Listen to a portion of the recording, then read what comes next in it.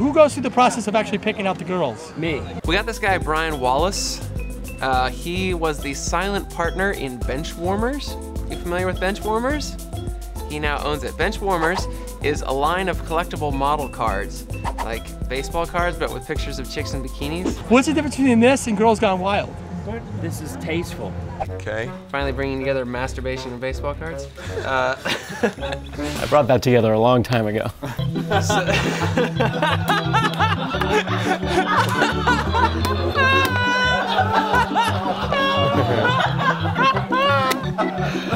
I liked Oral Hershiser for some reason. It's true. I had Oral Hershiser. Oh, don't. I don't even know who he is. Oral Hershiser? Yeah, did we have a good time? It was a great night.